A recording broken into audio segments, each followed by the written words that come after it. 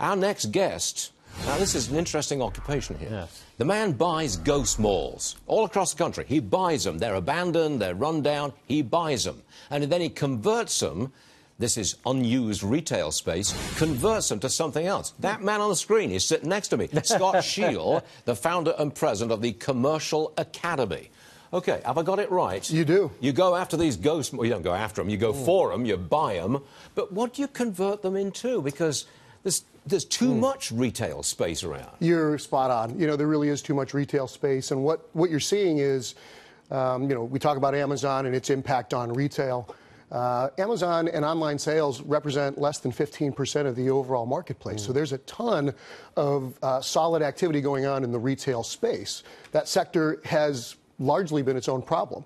What's killed the malls in most cases has been new malls and developer profits that come from, you know, building bigger, shinier, you know, more grandiose facilities. Well, look, if we don't need all this retail space, and we've got a lot of it... That's true. What you buy it, but what do you convert it into? Like gyms or churches? What do you do? Yeah, so what you're dealing with is the category that has the most location-specific data and analytics of any category in commercial real estate. So it's the most well-located real estate in the country. Unfortunately, because they've doubled down, and when you build the new shopping center and you talk about the, you know, the Victoria's Secrets of the world, they've got to locate in the new mall too, which means they cut down their trade area, they divide their customer base by half, they're paying astronomical rents, and so, you know, it's been that cycle that's, you know, caused and created the problem. So what do you do with them? What do you turn them into? Yeah, so what we do is we look at the value of the land itself.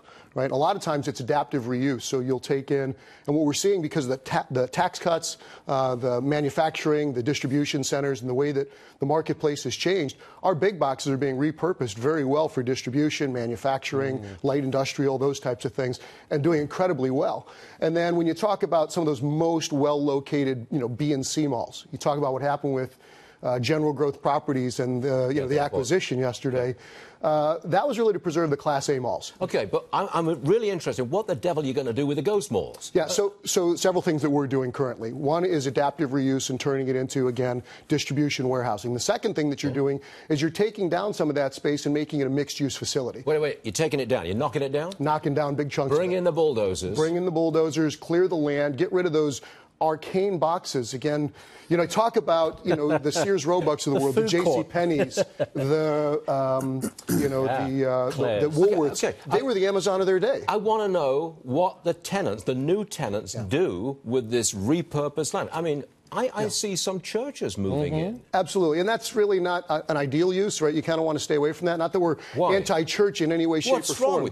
Come on, what's wrong with you? Because you get a throng on Sunday and you're vacant the rest of the week. Okay. Right? So they can't afford a lot of rent. Right, you want that synergy. You want tenants feeding off of one another. So retail today is a much more experiential situation than it was years past. So, okay, I've got it. Okay, you bulldoze, you repurpose, redo the big box, distribution centers, turn the malls inside out. What else? Who else moves in? Well, we're working with, like you said, you know, fitness facilities, service providers, restaurants, retail facilities that attract traffic, but not necessarily relying so heavily on apparel, footwear, and things of that nature. And they are not, the new guys are not going to be paying anywhere near the rent of the old guys. That's correct. But the thing here is and you're buying pennies on the dollar, aren't you? That's the truth, right? We're buying at a huge discount. Big smile. Good for you. All right. Very interesting job. What about health care? Yeah, walk-in clinics and the like. Absolutely. Healthcare is a great backfill sector. What you deal with there is the opportunity for, again, really well-located facilities, an opportunity to deal with assisted care. Where you've got amenities that are based really on property, it's a real opportunity. There you have it. Scott Scheel buying for pennies on the dollar, turning it around and making a fortune out of other people's misery. Oh, what a guy. Scott, no, seriously, you're a good man. It's a good business, and we appreciate you being here. Well, thank you so much. Sure thing, sir.